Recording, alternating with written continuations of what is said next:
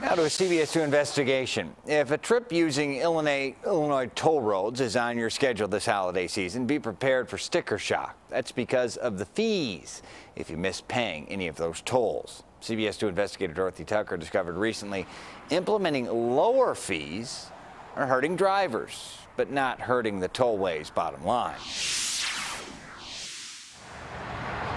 This tollway tale begins with Karen Ford at the wrong airport. I had to hurry up and get to O'Hara where I should have been, so I jumped on the tollway.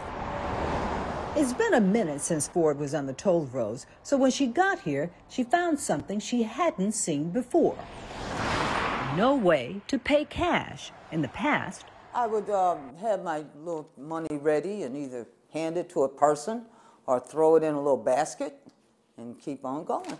It had been like this for decades, but when COVID hit, toll workers and coin catchers vanished and haven't returned. I just said, no, keep going when you pay, you can pay online. Robin Martin was also surprised.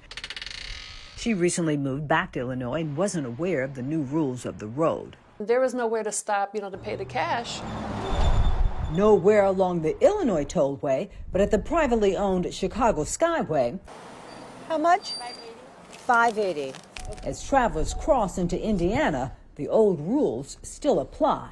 People are used to the old system. Transportation expert Joe Sweeterman says the tollway switch from paying in person to paying online has hit some speed bumps. I think the best of intentions here just put a lot of motorists in a tough spot if they're not used to that online payment system. The Illinois Tollway argues there are signs everywhere that tell drivers to pay online and warn them they've got 14 days to pay. So do you remember seeing the sign that said pay online? Frankly, no. I don't. And I'm doing 55, and I really didn't deal with what it was saying. Martin admits seeing the signs, but then I'd realize, they're going to send a bill. It won't be long before I get a bill in the mail. It didn't take long for Martin and Ford to get the bills, but when they came, I was frankly kind of pissed. What upset Ford was an unexpected charge on the bill, because there's no warning that failure to pay in 14 days prompts pesky fees. On August 14th, unpaid toll is 60 cents with a $3 fee.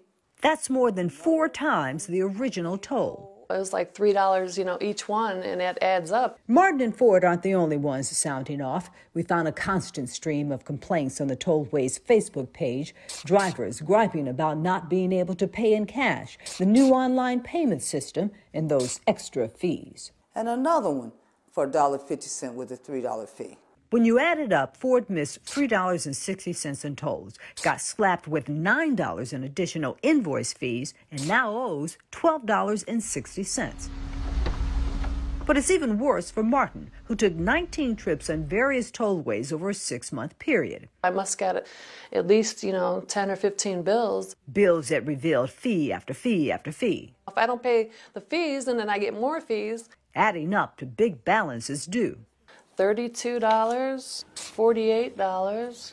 This one's $77.20. In all, for $92 in missed tolls, Martin is charged $250 in fees. I mean, that's just overwhelming. Like, who wants to pay all that? But there is an alternative, and it comes from the state Martin used to call home, Texas. But they give you like 30 days to pay it. Here's how it works in the Lone Star State. Texas sends out a first invoice with no extra fee attached. If you don't pay that, then you get a second one with a flat $10 fee. No pile-on like we have in Illinois. Why can't Illinois do it the Texas way? We didn't get an answer to that question, but what we discovered is there's little incentive for Illinois to change. It comes down to money. When cash was an option, the fee for a missed toll was $20 a pop. When the cash option disappeared, the fees dropped to $3, and the tollway could boast it was looking out for drivers. But according to the records the CBS 2 investigators obtained, the lower fee is not hurting the agency's bottom line. It made $86 million from June 2020 through October of this year because more drivers had to pay. I didn't miss a toll. I didn't have any alternative in the moment. And get this, department heads confirm the tollway is on track to take in as much money this year as it did in 2019 when the fees were much higher. Martin eventually bought an iPass. I'm hoping that it's working and that they're not incurring any fees, So I don't want to, wake up and see more bills.